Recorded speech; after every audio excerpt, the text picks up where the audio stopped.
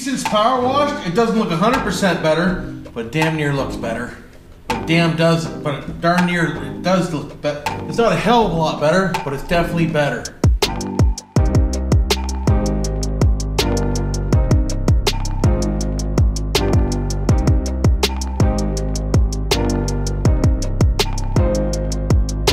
Let's see what we can get into with Life with BillSiff's YouTube channel. How you doing today? Welcome to Life with BillSiff. I'm gonna put this other cover back on, and this and that, and the other thing. I'll get the belt back on, and we're gonna run her and see if the squeaking's gone.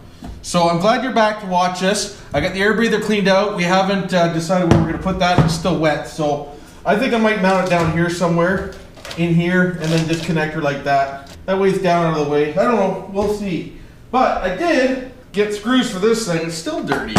Really going on. I'm gonna have to wipe that off by hand. I'll tell you one thing, it's not real easy power washing something like this, because all it wants to do is take off anyways. So most of the time you can't even power wash something like this. But we're gonna WD-40 everything and lube it all up, so she'll be mint when I'm done. All right, so we'll slap this back on, like so, which goes about right there. And then we'll slap a screw in that I built for it, which is right here, I think.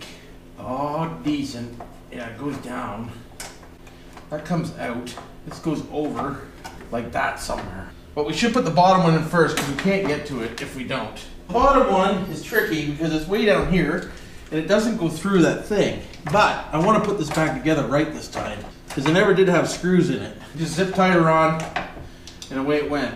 Not this time, Captain. Not this time.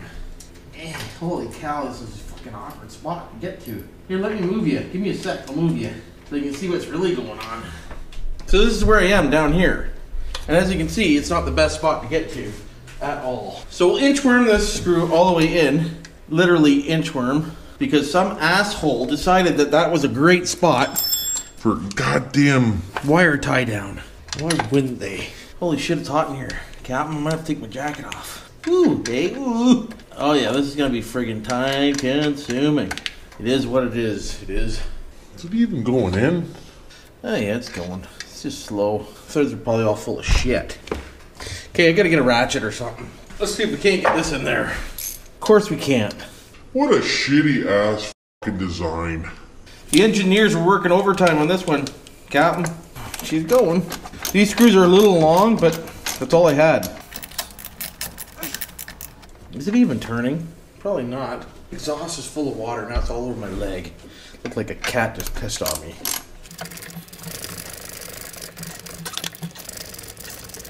For real? There we go. There's one. So now this can go back on, which goes in here like so. Goddamn thing to get in. There we go. Actually, I might need to bend that thing back first because I can't get to it once that cover's on. We gotta keep this stuff going into the frame. There it is. There we go. More screws. Send her home.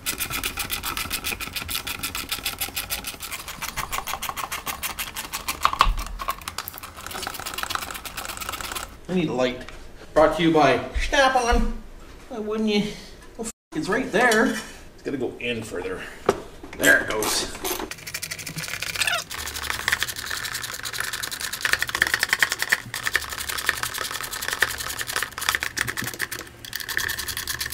Ooh, almost like a workout. That's gonna go back around to here, which we gotta tie up.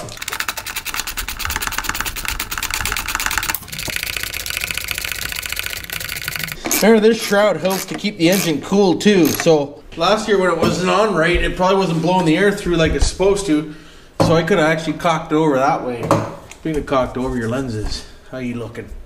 Got one left. So we're doing good. Oh yeah, get in there. I got her, but is it started is the question.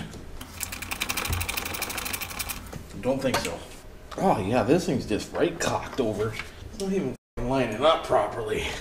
This is not fun, Jim. But I will get it. I'll come back when I get it. The battery's almost dead here, so let's get this in and then we'll come back. Just so everybody knows too, I don't know who else is running a GoPro Hero 4, but the batteries suck for GoPro Hero 4. It's big time. I bought 8 batteries from Batman right there. They worked great the first 2 charges. The next charge after that, garbage. I just charged one fully right now, put it in, and it's reading half a battery. Like, what a pile of shit. Just thought you'd throw that in there. I got it all back together now. I got that on, all the wires and this and that. And the other thing, we're turning the breaker on. The only thing I'm going to run with it right now is without the air breather because we're not going far. We're just going to test it. So let's get testing this thing, and then I'll go over it again with you. Because if somebody's dad went back and looked at my other videos, you wouldn't know it's all involved with decent. But we'll get him out of the garage here, and we'll see if he can't run. Oh yeah, the belt's definitely back on. Oh, she's hard to push with the belt on, Jim. I gotta fix the steering in this thing too, remind me. What is hanging off the back of you? What is really going on? Let's get this seat down for now. There we go. Oh. Alright, good enough. See what happens.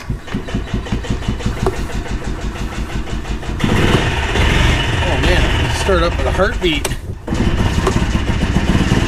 You know what I wish I had is a pull-out choke that would stay open. Because this choke sucks. I have to hold it the whole time until it warms up. I'm going to have to order a belt, I think. See if that's what's causing it. See, there it is. Actually, it's not as bad, so it must be the belt. Yeah, that's definitely belt. It's all good. Other than that, she's running mid, boys. Just wind her out.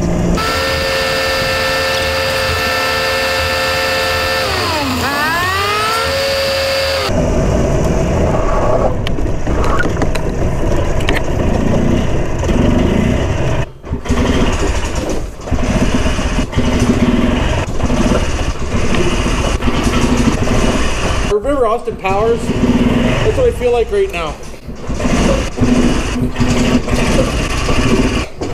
So that's definitely what it is. It's a belt because I can hear it when I'm trying to move. So there you go. Let's shut this door and get some heat back into us. So basically the old Decent here, she's got a horn, of course. She's got a fully functional lit up panel, which tells me voltage. It's got headlights, of course. It's got cup holders for some drinkage. It's got some under the dash glow.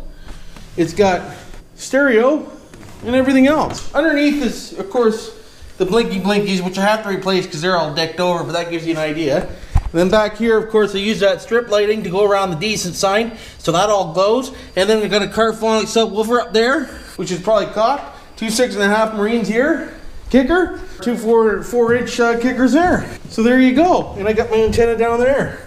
Oh yeah, I'm getting a station, boys. See if I can get you something here. See if we can scan a station in for you. You're gonna go one channel at a time, are you? Holy, that antenna works good. Don't be jealous. I'll show you the stereo later because I'll just get copyright on it anyways. We're gonna polish this thing up now, clean her all up, give her a nice little shine and a little glowage, and we'll, oh, check this out. Ready? Hey? Hope you enjoyed episode 2 of getting Decent tuned up a little bit. But like I said, we'll get the air breather done. Oh, we'll get the air breather done. We'll get her polished up, and then I'll show her to you again. Leave any comments down below if you have any ideas for the air breather, whereabouts to put it, or anything like that. Because I'm always open for your suggestions. I love you guys, eh? Give me all the suggestions you want. Why wouldn't you?